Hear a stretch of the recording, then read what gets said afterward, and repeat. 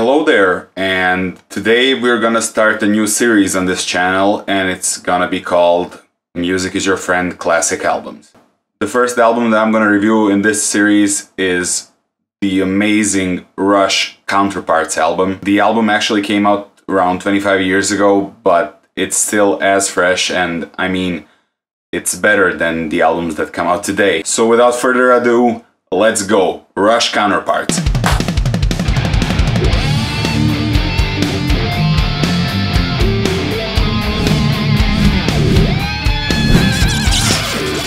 This album actually came out in '93, so the album sounds a little bit more rocky than, some of the previous Rush releases. Basically, the album itself was a reaction to what Rush did previously. This is the best album that Rush ever put out, and people are gonna be flabbergasted now. Oh my god, no it's not! It's Moving Pictures, YYZ, Tom Sawyer. This is just a better album. Moving Pictures is more famous, but this one is a much better album. It's actually sad that people don't know of Rush.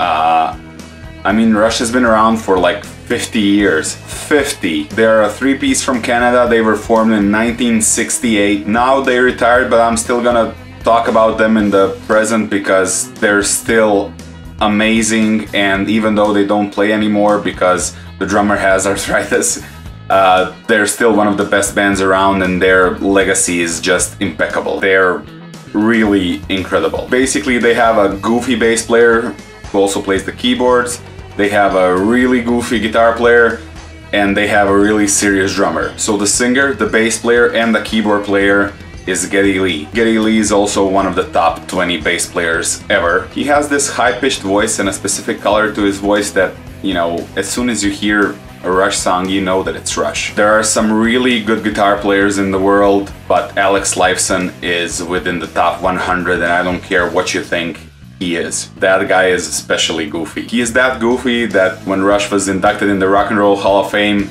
his whole speech consisted of just saying blah blah, blah blah blah blah, blah blah blah blah. That's ridiculous. That lasted for like minutes. And then there's the drummer. As Jack Black would put it, the master. Neil Peart is arguably one of the top 3 drummers of all time, and if somebody told me Neil Peart is the best drummer of all time, I would just say, yeah, he is.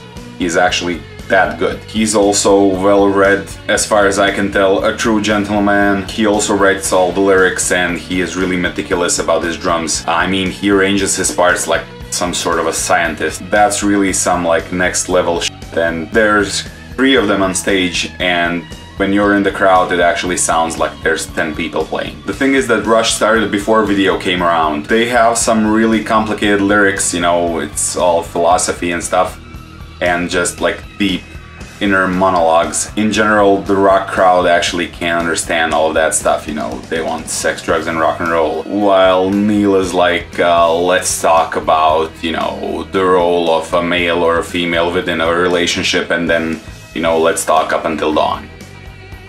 And some really heavy conversations. Who does that? Anyway, Rush actually plays progressive rock. That's kind of the ballpark.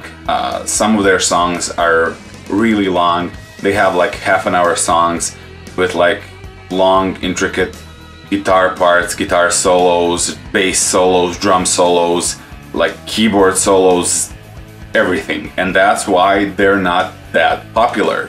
They're not Bon Jovi. They sold like over 50 million albums, but they're still like really underground. They just didn't get the media attention that they deserve. I mean, on the other hand, video is visual. It's all looks, and by the time that the videos came out, they were already around for like 16 years or something. Their music and their looks couldn't fight with, the guys that were in their 20s and, had hair and makeup. And while Poison and, those kind of clowns had songs about girls, Rush had songs about women. So this album came out sort of while Nirvana was still around, and the keyboard sound that Rush previously had kind of died. Although I don't think that Nirvana actually had anything to do with it. I believe that, you know, if Rush wanted to stay keyboard heavy, they would have stayed keyboard heavy, but it's just, if you ask me, it's not where they belong. So again, there's a lot of, you know, keyboard hate that, you know, floats around, but the truth is that Rush actually never pitched keyboards. It's just that, you know, guitars came first again, and that's good. On this album, the keyboards actually began to have like more sense, and they had like more logic to them, and they actually painted the picture better of the song, and that's what you want from any instrument. And that kind of an approach actually needed something more out of the drums as well. And I believe that the producer Collins actually managed to, you know, pull the best out of Neil and pull the best out of Geddy and pull the best out of Alex, and just help them create this monster of an album. Although the band seemed like they were really on their last legs at the time. I think that the band actually kind of got tired at that point.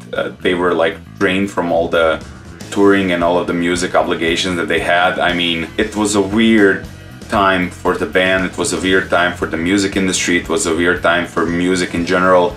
It was a weird time for people that, you know, played the guitar really well and, you know, played solos. On top of that, they were all like in their 40s at the time, and, you know, they had families, and I don't think that they got to see them very much, and that can leave a mark on a man, and I believe that that created certain tensions within the band, and you can kind of hear it on the album if you're into Rush and you know a little bit about them. The lyrics actually show that, and you know, this album sort of was, you know, the bearer of bad news that would happen later within the band. This sort of like c'est la vie, serendipity, whatever you want to call it, is just crazy. The album that came out after Counterparts was Test for Echo, and on that album cover there was an old Canadian sort of an Inuit grave that looks like a little figure. Many people know the artwork, but also many people actually never examined the artwork. They actually never, you know, zoomed in. The album artwork for that album was actually created by Hugh Simey, as he did, you know, in all of the Rush albums that came out previously. If you actually zoomed into the cover, you could actually see that there are three little like alpinists climbing that Inuit grave. The alpinists are actually connected to each other with ropes, and it doesn't take a genius to, you know, figure out that people in Rush are more connected than, say, a six-piece band. Since Rush is a three-piece, it's actually quite easy to, you know, just figure out that, you know, these three alpinists are the members of Rush, although they are not in the picture, but it's symbolic. So after, you know, the tour ended for Test for Echo, Neil Peart's only daughter died in a like horrible car crash, and not long after that, Neil Peart's wife also died, and it's that same, you know, wife and like her spirit still lingers on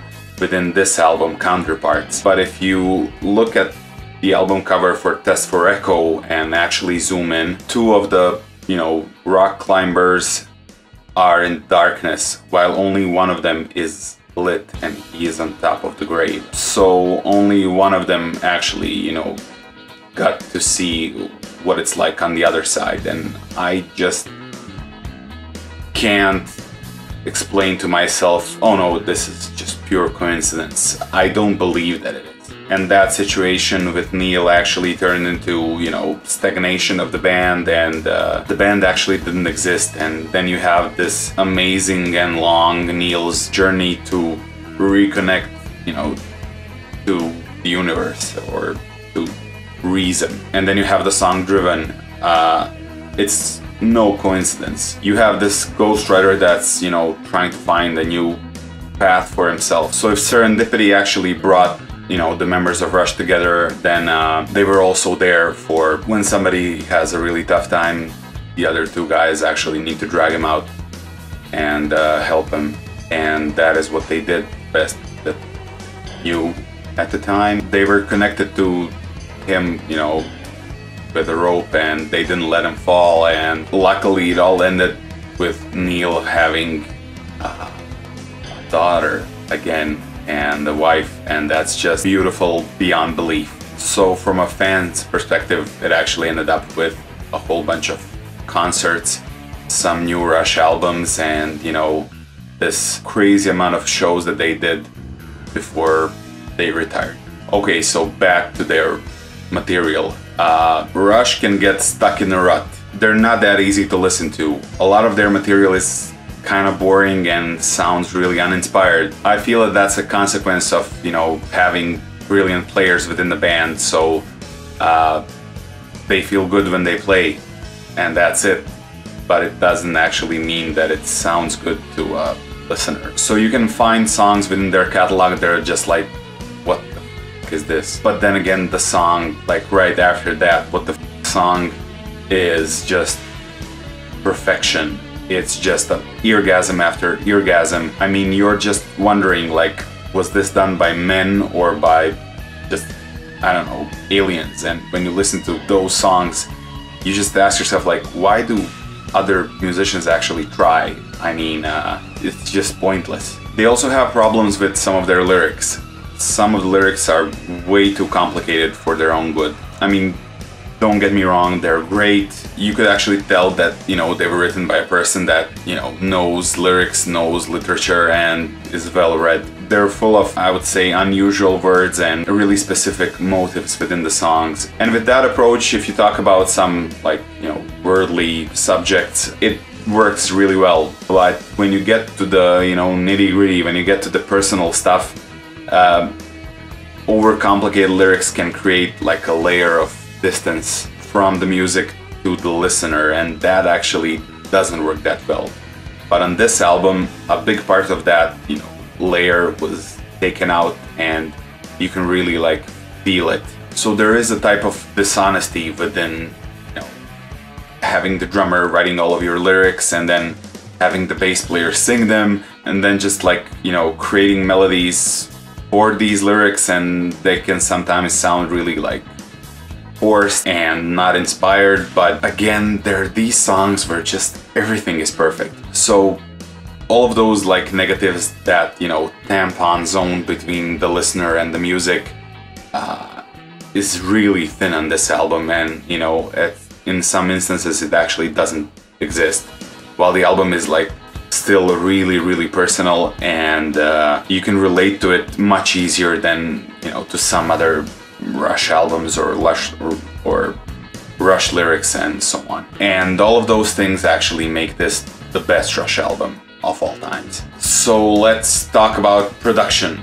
Peter Collins is a god of production. He is one of the best producers of all time, without a doubt. Although he's actually more known as kind of a synth-pop producer, he has this amazing track record. Let me just count some of the stuff that he did, and I'm gonna look to my notes here. So he began with some rock and roll albums, then he had Tigers of Pantang, and he did some amazing stuff for them, but that wasn't an album that had hits. And then he did some pop, some reggae, and then he brought Nick Kershaw to the studio.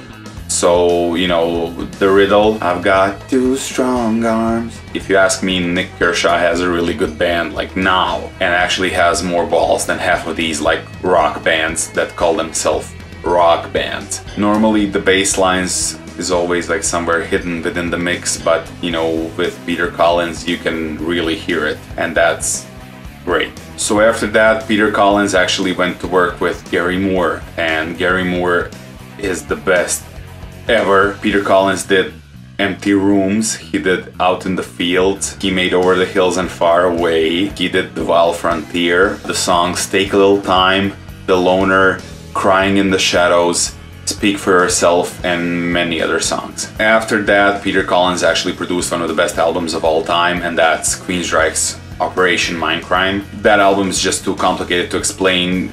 You basically just push play and you listen to it, and then you say, these guys are amazing, and like, who produced this? Peter Collins did. And then the follow-up for Mindcrime actually came out, and that was the album called Empire, and that album had just amazing songs. Best I Can, Jet City Woman, Another Rainy Night, Empire, Anybody Listening, and you know that little tune called Silent Lucidity.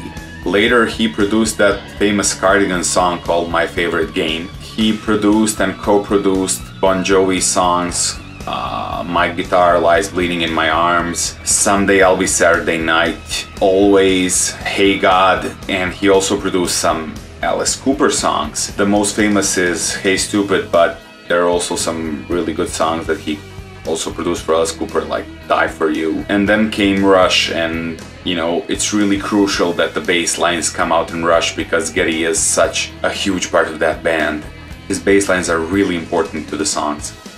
When people say that, you know, production is irrelevant and producers are irrelevant, I just spoke for like a minute and I just named like 15 or like 20 or 30 really good songs. So production is really relevant. It's definitely not irrelevant because, you know, I just linked one name to these amazing songs. Success doesn't actually come, you know, random. You actually need to work for it. So before I get to the songs and the tracks themselves, I mean, I really need to talk about some other people that were there for the creation of this album. So we have a guy called John Webster. He is a keyboard player that kind of worked with everybody, but he was always in the shadows. He was not prominent. If you check out his AllMusic profile, it's just like who's who of, you know, the music industry. And if you want to talk about, you know, crazy AllMusic profiles, you can't get a lot crazier than Bob Ludwig. He was the mastering engineer for just about, you know, half of the greatest album in the world. So then we come to the late Michael Kamen. He did, like, you know, orchestra work, and he scored for movies and all of that kind of stuff. But most rock or metal fans actually know him because he was the conductor on S&M for Metallica, and he actually made up a bunch of these like orchestrations and orchestral parts that the orchestra played with Metallica. And then we have the artwork. The artwork was done by Hugh Syme. He is the best album artwork cover designer ever. He also did a lot of stuff, you know, for marketing, and if you check out his website and, you know, his work, you're probably gonna, you know, stumble on something that you know, but you just didn't know that, you know, Hugh was behind that. He also invented Rush's famous Starman logo. He created a lot of artwork for Rush, a lot of artwork for Megadeth, Dream Theater, the cover for Get a Grip by Aerosmith, Maiden's X Factor, which is amazing. I mean, the artwork is really amazing, especially when you open the booklet and, you know, you see the cover that's inside. He did the Coverdale page artwork with that sign. These are all just like legendary album covers. The artwork on this album actually isn't complicated, it's just really funny. It's actually a schematic drawing of a bolt going into a nut, but the album is called Counterparts, so it just fits perfectly. The central like theme within this album is just interpersonal relationships, but especially between men and women. And I really have to point out that Rush is not into, you know, random exchange of bodily fluids. Rush goes really deep and philosophical, and what is the role of a man within this world or a woman within this world, and how can they actually work together in order to create mankind. I mean, that's what Rush really is, and that's amazing. So the last person that I'm gonna mention before commenting on the songs is Kevin Shirley, Kevin the Caveman Shirley. He was the engineer on this album, and he actually recorded the band, and he made sure that the band sounds really solid. My impression of Peter Collins was that of, you know, somebody who is into unity, somebody who is, you know, really into the songs and all of that stuff. I actually never, you know, felt that he was like really technical about stuff, while Kevin Shirley is that guy. I mean, he's really technical, and he knows how to make a band sound good. So Kevin Shirley is also one of the most famous producers ever, and he worked with bands like Journey, Dream Theater, Led Zeppelin, Iron Maiden, Joe Satriani, Joe Bonamassa, and then, you know, a whole bunch of other people. When you like check out his AllMusic profile, then you will kind of maybe gain some respect for producers and for Kevin Shirley in general. The songs. Animate. You need to listen to this song loud, especially the beginning. The band on this song sounds huge, and there's only 3 of them. This is one of the best songs ever of all time, without a doubt. It's about questioning like who is the man on the inside versus the man who is presented on the outside. Although you could like literally interpret it as, you know, two people that are in a relationship and that actually need to compensate each other and animate each other. Especially if you believe that, you know, within a relationship, two people become one. If you want to check out some really good lyrics, just read this song. I mean, read the lyrics. Check out all of the comparisons and the verbal pornography that just exists within this song. Stick it out! This one is a shorter song. This one was the hit from this album. They made a video for this one, although they really shouldn't have. I mean, there are much better songs in this album. But this one is the shortest song, so it just made sense. But that's so sad. The song itself is like really cryptic. The theme of the song hides behind like the quirkiness of the music and behind some really expensive words. If somebody said that this song isn't serious, I would kind of agree. This song actually served as a deterrent for, you know, people that just listened to the single and said, yeah, that's not for me. But you know, if you actually bought the album and just listened to it, you know, whole, then you would realize that this is one of the best albums that was ever made. Rush can do a lot better than this song, and they actually proved it with the song like Animate. And I would also advise you not to watch the music video, and actually don't watch music videos at all when you're discovering music. You need to listen to music and not watch it. See, the band actually made the song, they didn't make the video. Cut to the chase. This is one of those songs where Neil says that you should really work on yourself and, you know, follow your heart, follow your mind, and, you know, go against the grain if needed. And that if you have a goal, that you should really pursue it and, you know, not care about what people think about it. You have a middle-aged man that's, you know, talking about following your dreams. It's not, you know, a 20-year-old guy said it, you know. I mean, it's somebody who actually seen the world, you know, and, you know, somebody who was really passionate about, you know, his drumming, and he actually worked for his success and he pursued his dreams, so he has all of the background to actually recommend doing that. The song has a really cool solo, and you should really listen to the kind of the producers playing around with, you know, stereo cut and all that stuff. That's really cool, and the piano is actually quite cool within the song. I bet you didn't know that it was there. So yeah, moving on. Nobody's Hero. This song also has a video, and I would also advise you not to see it before listening to the song. I've listened to it so many times before I actually saw the video, and I have my own visualizations within my head for who those people were and what the song is about, and I believe that's a lot better than just watching the video and having those visuals like stuck in your head. This song is about regular people that came into our lives as heroes, and not some like fake DC Marvel comics. It's about like real heroes, people that are, you know, made from real flesh and blood and that really make an impact, you know, to our lives. These people are really relevant, and they're never gonna, you know, get a 2-hour documentary or, you know, a blockbuster action movie film about them. So Michael came and did the orchestration for this song. The song itself follows two different stories. The first story is about broadening your horizons, and, you know, it talks about Neil's friend that he met, I believe, in London, and then that friend died, and Neil felt really sorry, and he actually thought about him a lot. The second part of the song is about the girl that actually died, and it's this like really complicated story. She was just like brutalized by some maniacs. Neil knew her family. He also thought about that case a lot, and he tied two songs together, you know, and with his conclusions and with Michael Kamen's orchestrations, you have Nobody's Hero, and it's just an epic song.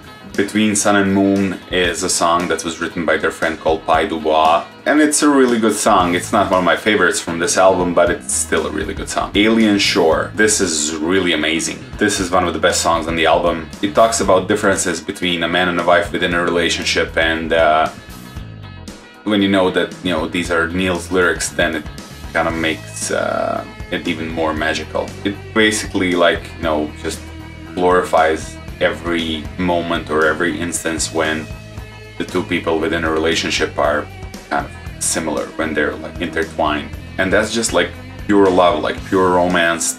which is just like wrapped in a really intelligent package. The Speed of Love. This isn't a love song. This is a song about love. Rush tends to roll this way. Double Agent. This is a really interesting song. The verses are like basically spoken word, and they're really dark and introspective. The chorus, on the other hand, is a little bit more open, but it still has these really irregular patterns. Leave That Thing Alone. This is an instrumental, but it's an amazing instrumental. It was actually nominated for a Grammy, and I believe it's the best Rush instrumental of all time. And that's a really, really tough statement to make. Yeah, but I said it. Cold Fire. This song has this phosphorescent glow. It's just amazing. It was written as a dialogue between two people that are within a relationship, and it talks about disagreements or, you know, fighting within a relationship, and it's really meaningful. Men tend to have this like binary view of the world, and this is what I do and this is what I love. Everything is black and white, while, you know, when you deal with women, this song kind of states it, but, you know, I felt it all my life. Everything is kind of grayscale. You can't just like make a clean cut, okay, this is black, this is white.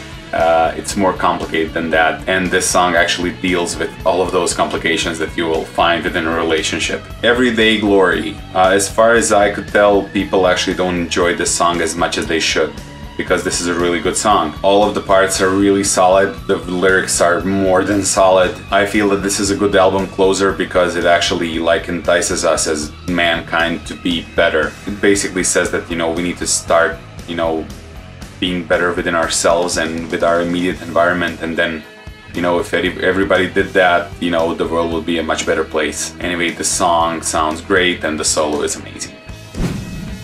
In conclusion, I mean, this album is really heavy without it being sounding too heavy. If you're like a metalhead, if you like, you know, distortion, in a lot of these songs you will hear, you know, just the acoustic guitar.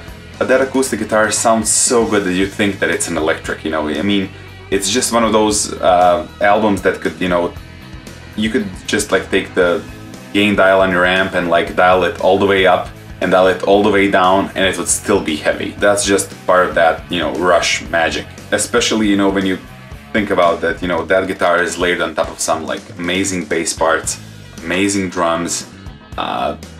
It just sounds really good. But then immediately after, you know, some really soft part, you can like hear, you know, a PV5150, a really high gain amp, and it's just layered one on top of each other, and the guitar parts are just like layered on top of each other, and it just sounds so massive. On top of that, you know, the drums are not your usual rock and roll drums, you know, there's a lot of like ethnicity to them. There's a lot of Africa within these drums, and you can actually, you know, you could hear it, but you don't perceive it at first. But when you look at the drum patterns themselves, they're not your regular 4/4 beats. All of the stuff that I just spoke about make this the best Rush album of all time. So this album gets a 48 out of 100. Top that, you little imbeciles that talk about like pole dancing and twerking. So as you're talking about or listening to some guy talking about the size of his rims, I'm gonna listen Rush. Adios guys, this is the first installment of Classic Albums. Please subscribe to my channel, and remember, music is your friend, so choose your friends wisely. Me and Albert here are out of here, and I promise I'm gonna make more videos in the future. Boom!